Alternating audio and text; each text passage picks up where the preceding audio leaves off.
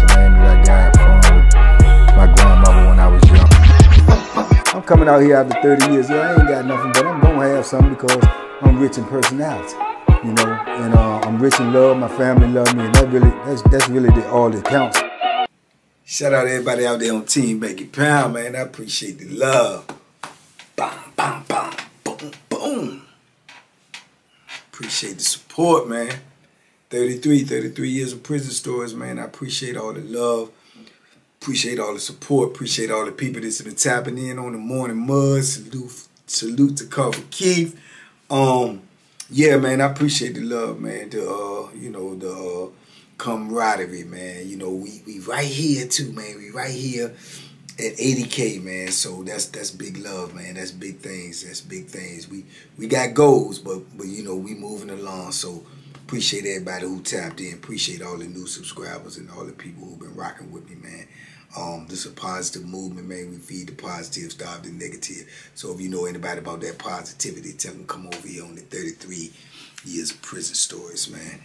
Oh, today, man, is a crazy one, man. But, you know, gotta talk about it. Gotta talk about it because I keep getting asked about it.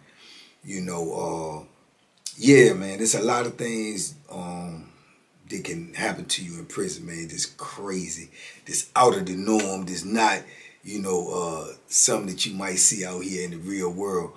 But to me, man, one of the craziest things that can happen to you in there that I have seen happen several times, too many times to even think about, was dudes, you know, what's the best way to put it, man? When they poop you down, you know what I'm saying? They use other words in prison. Y'all know the word, you know, the word begin with a S, ending with a T. But that's what they'll say. They say, man, oh yeah, I'm gonna poop you down, you know. So yeah, that right there, you know, and what that is, man, you know, dudes would take, you know, they'll take the feces and they'll, you know, mix it with urine and God knows what else. But a lot of people used to do it, you know, with the urine and magic shave and all this stuff. And they, oh my God, it make my stomach hurt just thinking about it, the smell. And, you know, and they'll mix it up and just let it set, man, for sometime for days, man.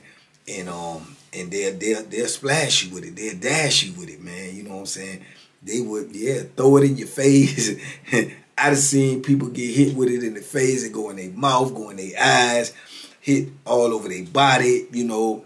I done seen it, man. You know, I done seen it happen to COs. I done seen it happen to convicts, inmates, you name it, you know, counselors, you know. I mean, you know, it's a form of you know, disrespect, you know, to the utmost, and it's a form of protest, man. Dudes get mad, they can't do nothing else. They, you know, this is their only form of retaliation or whatever, and it goes on mostly in segregation. You know what I'm saying? It goes on in segregation because you locked up, you behind a door. You know what I'm saying? But I've been to places like, they got segregation, they got, you know, the door got holes all in them, you know, so you can splash something on the door. You might get some backsplash, but you can splash and it'll go straight through the door and it's right on you, you know what I'm saying? But normally, dudes got the tray slot, what we call the chuck hole, that you open, a little square opening where they got to put the trays and stuff in. I'm quite sure all y'all who ever watched a movie or seen anything in prison, y'all got a, you know, visual idea what the tray slot like. Now, say you feeding. If you feeding in segregation or you doing showers or something, you know, they might come around and pop all the slots just so they can keep everything moving. You know, they can put the trays in, get the trays back out. They can come around, you know, you got to get handcuffed and seg when you go to the shower. So they come around and cuff you, take dude to the shower 15 minutes, bring them back, go get the next person. So they might bust all the chuck holes open just so they can keep things moving.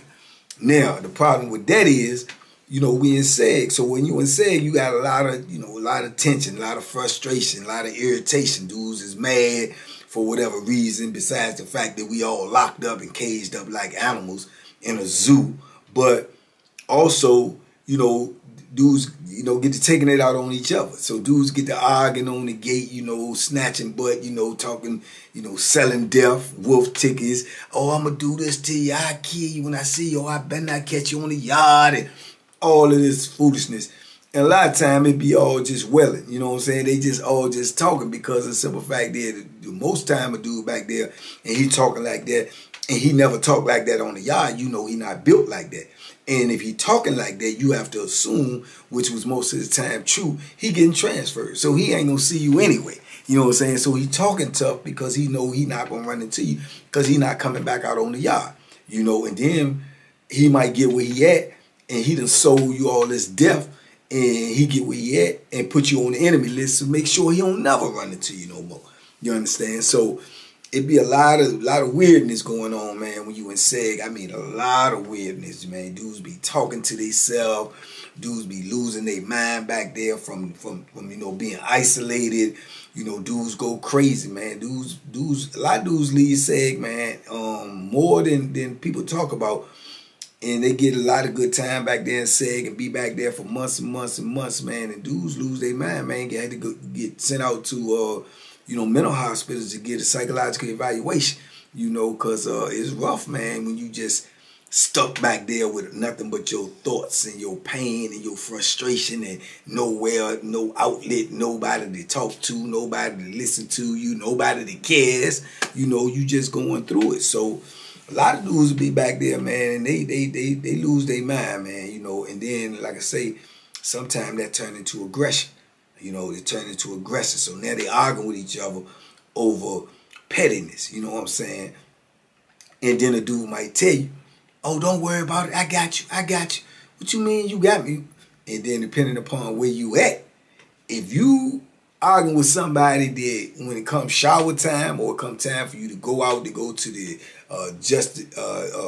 adjustment committee or anytime it's time for you to come out that cell, if you arguing with somebody that you got to walk by their cell to go where you going when you getting took out your cell, it's a possibility it could go down.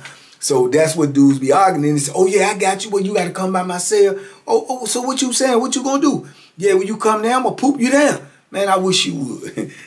Man, I wish you would. Okay, yeah, we going to see. And they'll do it. You know what I'm saying? What you gonna do? You can't tell it, CO or nothing, man. Don't look, man. Get on this side or don't what, man. Dude say, because now you snitching. You see what I'm saying? So it's a catch-22. But also you have no protection. You got handcuffs on. Probably gonna be handcuffs either behind your back or either strapped straight to your waist. If you got to put the black box on, if you going on transportation or somewhere like that. So you walk in there with a CO holding your arm or something, and then a lot of dudes are coordinated jump. When they know you getting close to their cell, they have another dude that's with them and say, call the police to ask the police something just so the police can back up a little bit and be out the way, and they gonna stick that arm out there and dash you, man. Throw that thing right in your face, man, and try to get your face as close as they can, or either just get it on you, period, but they shooting for your face. You know what I'm saying? But if that get on the police, then that's an automatic assault charge. You probably go into somebody's courtroom and get some more time. You know what I'm saying? But you got dudes back there that don't care anyway because they gonna say, I was trying to get him. It just got on you, but you gonna get that charge. You know what I'm saying? But like I say, it goes down like that anyway because dudes don't be thinking. All they be thinking about is I'm gonna get him. You know what I'm saying? And man, I'm telling you, man, it goes down, man. It goes down, and it's horrible. You can have the smell be all in the pod.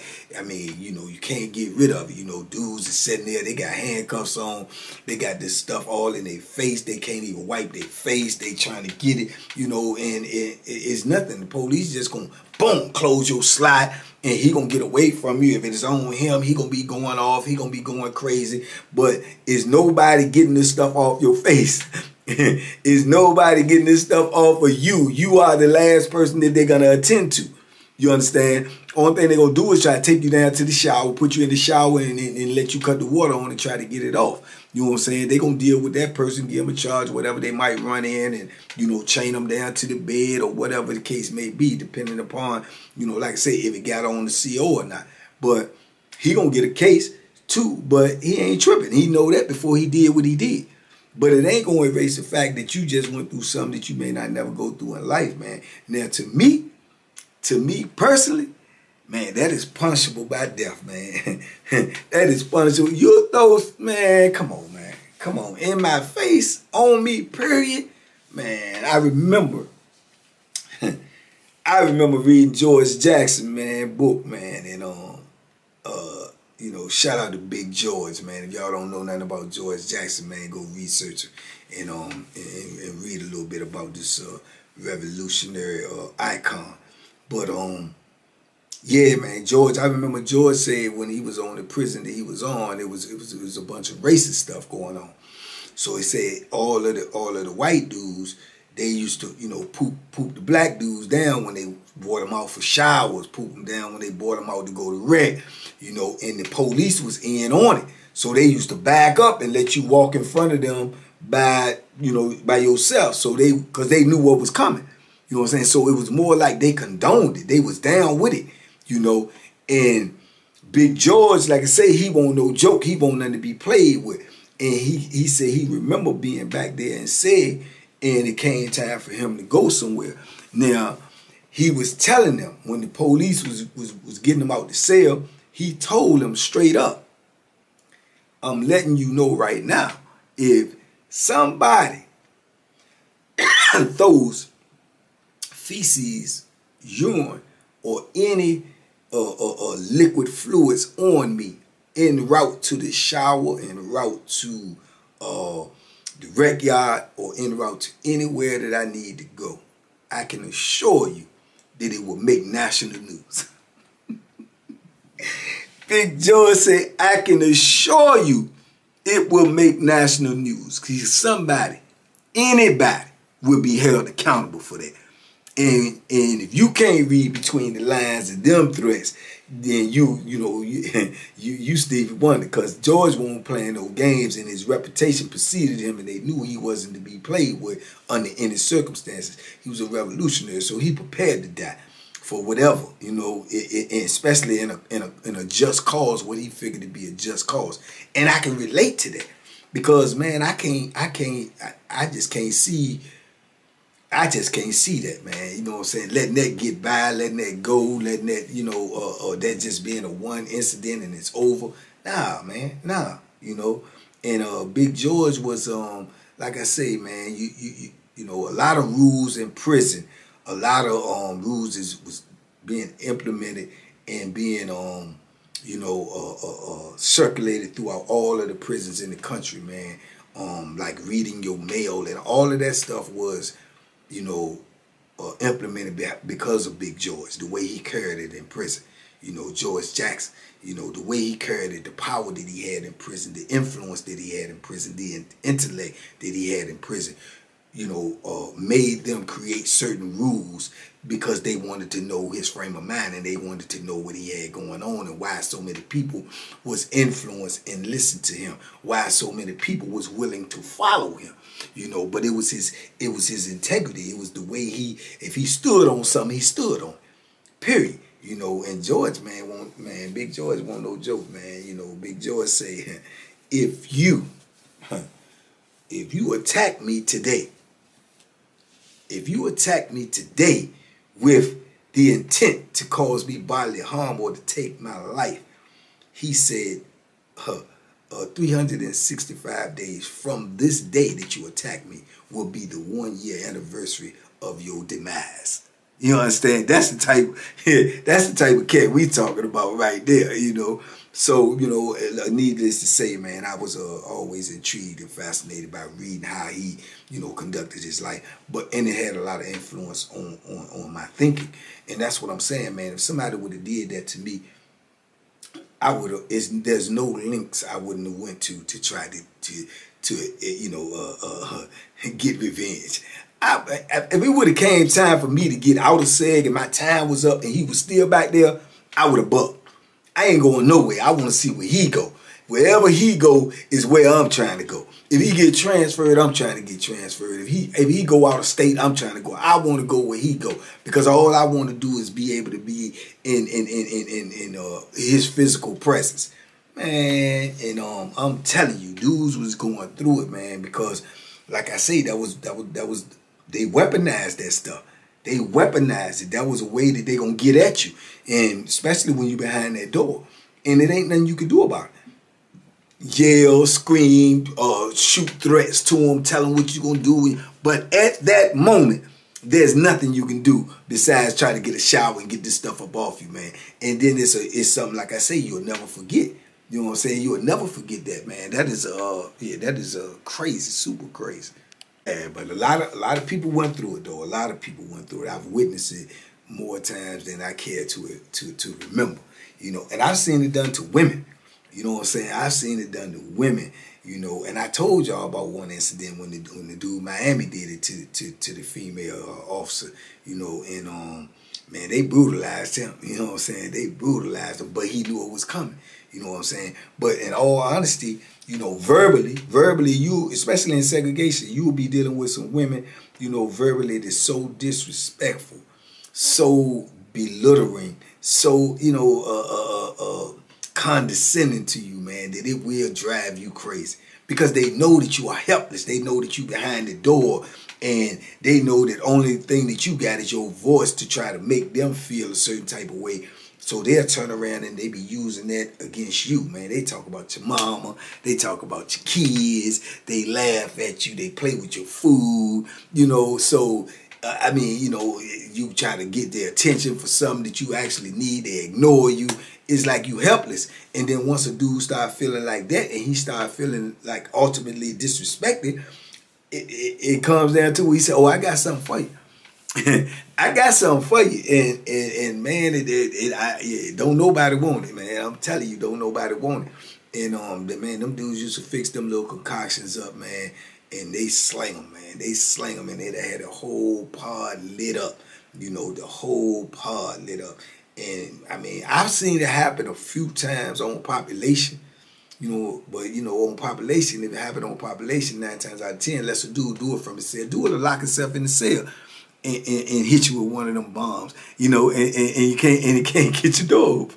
And they gonna wait for the police come and get them locked up, you know what I'm saying? So you ain't gonna never be able to get them. But I seen a few dudes who was brave enough to pull up on dudes and you know, straight in the face joint with a bang, you know what I'm saying? And then, you know, bag up and act like they want to rumble, because they don't really want to entangle with you, because they already know what's on you.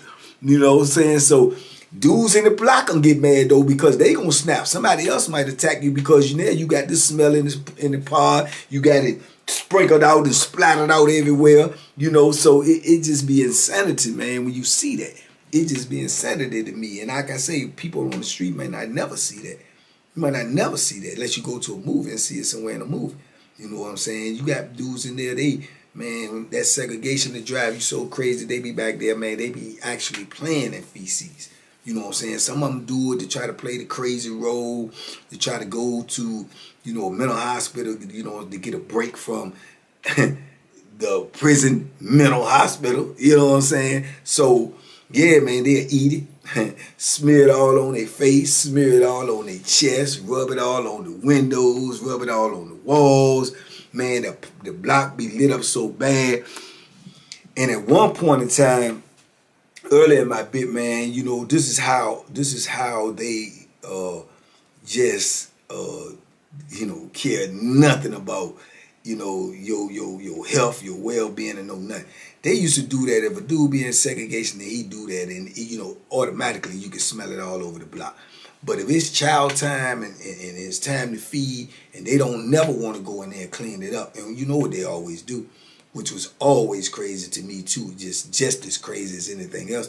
They'll go get a inmate, because he definitely was gonna be an inmate. They'll go get an inmate that works, and they will make him come, and they will go in the cell to get the dude tussled out, which they never even wanted to do too, because they know they may have to tussle with him, and he got that stuff on, so they'll put on all these little hazmat things. They'll go in there, rough him up or whatever, get him cuffed up. First, they're going to try to talk to get him cuffed up, get him out, get him in the shower, leave him in the shower stinking like a Lincoln, you understand? And instead of them who work there, who get a paycheck, you know, going in there and GIing that cell, GI, what we mean cleaning the cell, going in there and cleaning that cell with ammonia, bleach, or whatever chemicals that they might have to clean that cell out real good. You know what I'm saying? They gonna go get an inmate and get him, even if he not in SEG, he not gonna be in SEG. So they go get an inmate from population that got a job, a houseman job or something, and get him to come over there and go in there and clean up the cell, man.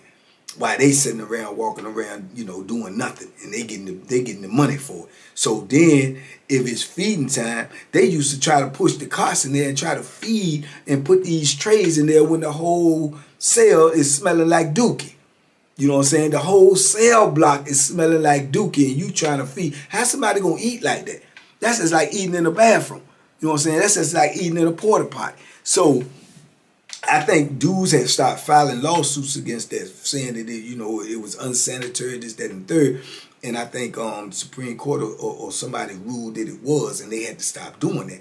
So whenever somebody did do that, they would hold up feeding and everything until it got clean. And like I say, they won't go clean it, so they'll wait until somebody go, get somebody to come clean it. So if we supposed to get fed right now at 11 o'clock lunch, and somebody does this right, you know what I'm saying, right before lunch, then we may not eat lunch till 4 o'clock in the evening.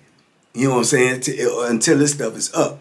And it happens the same way when they douse somebody, because it still is in the atmosphere, it's in the air. So if it happens around feeding time, man, you done held up feeding and everything. So you done got the whole block agitated. You done got everybody mad by this, you know what I'm saying, by these actions. But it goes down. Nevertheless, they still gonna do it. Because like I say, the way a dude protests and when he protests is only gonna be that's the only thing that he got power over in the penitentiary. You got power of what you do, how you do it, and when you do it. But you know what I'm saying, the consequences is definitely coming. They definitely coming. You can lay flat and believe that. But man, that right there to me always was one of the ultimate disrespects, man, in prison. And a lot of dudes do it, man, but most of the dudes who do it, they do it because of the fact that they know prior to that they're not gonna see you no more. So it puts you in an awkward position too, like I say, depending upon the proximity of your cell. Because if when you come out, that the dude that you arguing with, you got to walk by his cell, it's going to put you in a point where if he jaw-jacking on the gate, you don't really want to say nothing to him, even if you know in actuality, physically, you can crush him. Because you still there in a bad position. Because when you come out, he can get you. You know what I'm saying? He can get you.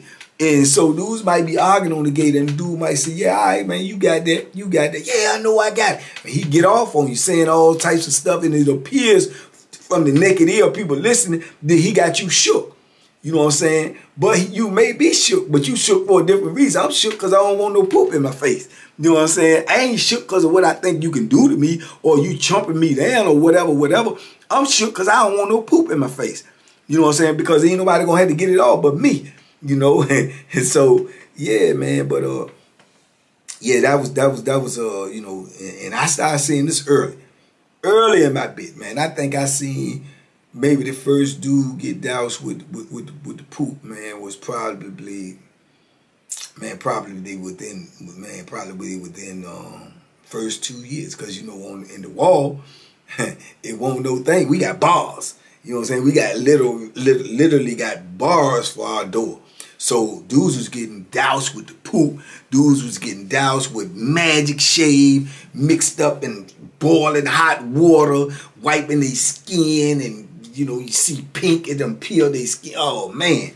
Yeah, you know what I'm saying? It was going down. It was going down, man. And dudes would take milk and urine and mix it all up with magic and let it set for weeks and weeks, man. So much so that when you just take the top off, man, it has such a pungent or like a ammonia smell that, man, it would literally make you sick. You know what I'm saying? Dudes can open that up in the block, man, and you wouldn't want to eat for the rest of the day just because of the smell. The smell was just that bad.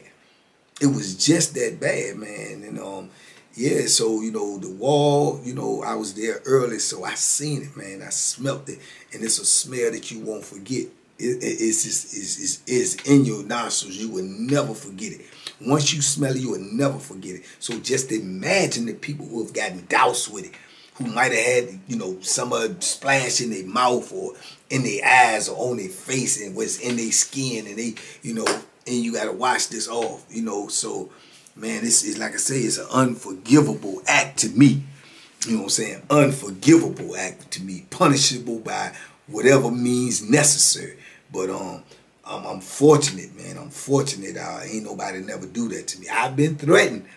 Dude have threatened to do it to me, but he didn't follow through. And I thank God every day he ain't followed through, because I would still be following him to this day until I caught him. But yeah, but I know some dudes, and I had some. I didn't even have some. I didn't even have some dudes that was cool with me. You know, get that treatment. You know what I'm saying? But I've also had them. You know, known them to you know, get revenge as well. You know what I'm saying? Even if it's getting somebody else to do it because you ain't around that person no more. But yeah, you got those type of jokers in there, man. Cold bammers, man, that'll pull something like that because they not man enough to pull up on you and you know knuck it up, or either, you know, bring that Bethlehem to your life. But you will throw poop on somebody. You know, you will throw feces and urine on somebody, man. You know, that to me, that's just crazy. You know what I'm saying? But like I say, prison will make you lose your mind. You know, prison will make you, you know, get into a culture of what's going on around in prison, even though that might be something that never crossed your mind in your life until you entered prison. You know, and then when you see this is something that they don't weaponize, then that's something that anybody can do. A lot of dudes ain't got the heart to pick the Bethlehem up and go at you. A lot of dudes ain't got the heart to fight you. But a lot of dudes got the heart to be behind that door and know that they'll never see you no more, or in hopes that they would never see you no more. And they can call you all outside your name, and they can douse you or whatever when you walk by their cell, because they safe. You know what I'm saying? They safe. Now, if by chance those doors had the capability of popping open and that person was able to get to you, that probably would change the whole dynamic of what they doing. But as the situation is, when them being behind that door, man, they feel empowered to do and say anything to you, and you can't do nothing about it. You know, nothing about it besides let them know what's going to happen to them if you ever run into them. And I've heard dudes tell dudes, and I know they mean it for sure. If you throw it on me, bro, I don't care where, you must not never getting out, because whenever you do, if I get out first, I'll be waiting for you. If I get out second, I'll be coming to find you. You know what I'm saying? Because like I say, I just don't think that's something that somebody will ever forget in their life if it happened to them.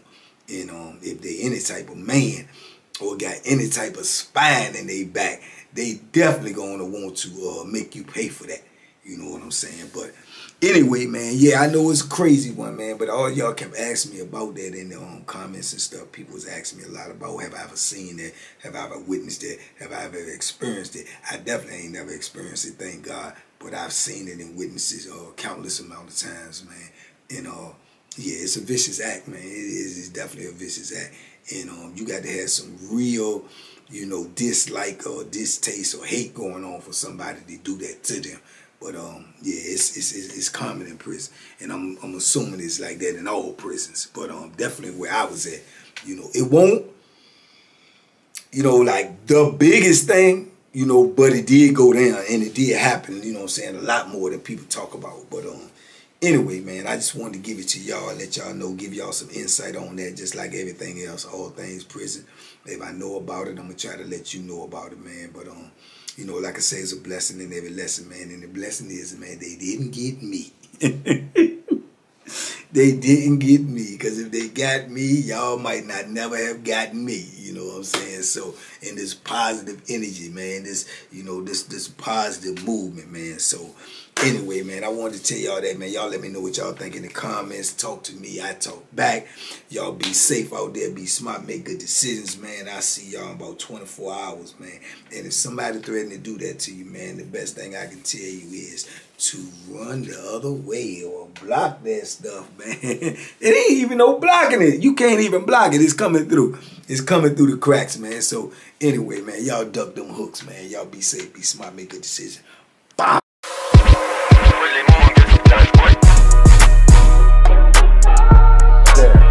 The banking special. Yeah. Pure delicious. Pure deliciousness, man. My name is Banky, man. Everybody calls me Banky. That's the name that I got from my grandmother when I was young. I'm coming out here after 30 years. Yeah, I ain't got nothing, but I'm gonna have something because I'm rich in personality, you know, and I'm rich in love. My family love me, and that's really all that counts.